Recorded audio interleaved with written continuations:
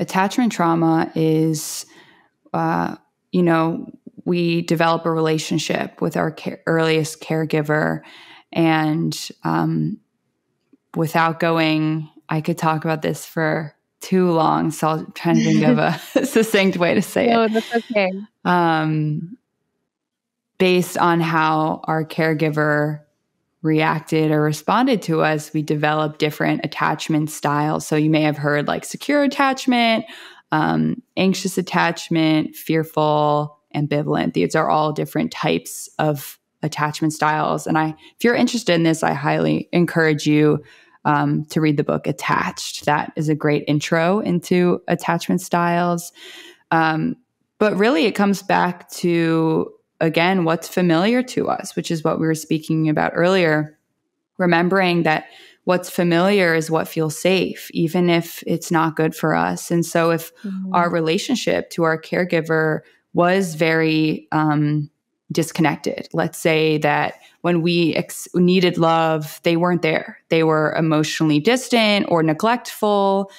That's what feels very familiar to us, and on a subconscious level feels very safe. So attachment theory and attachment trauma is so necessary and useful when healing our adult selves, because we are always in relationship with other people, with partners, with friends, with ourselves, with bosses.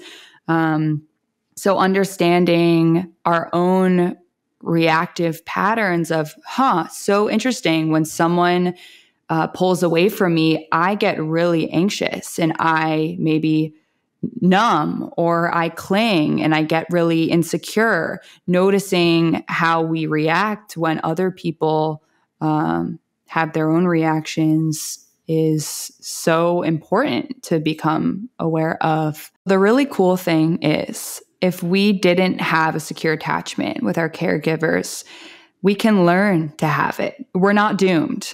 It is never too late to heal. That's called learned secure attachment, or there may be other terms for it as well, but that's the term that I know.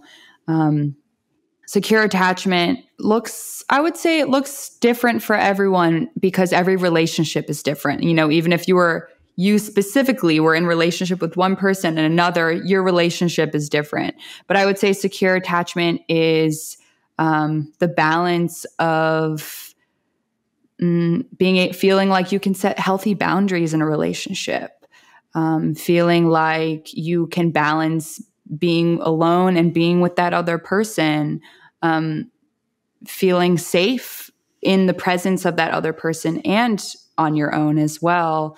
Having a secure attachment, of course, that doesn't mean that we always can work on our communication style and being comfortable with setting boundaries, but it's really more about this feeling of safety within that relationship. It all comes back to safety, but feeling like you're not in danger. I mean, ultimate goal is being able to feel safe, like also like safe on your own and with that person there.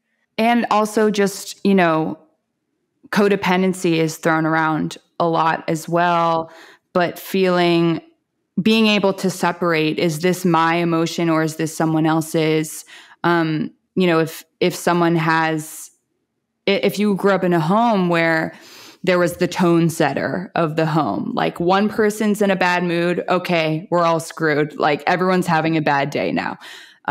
That sort of learned behavior of your emotions are mine and mine are yours. And so secure is also being able to say, I'm angry and this is what I'm experiencing as my emotion, and you have your own experience of emotions, and that's okay.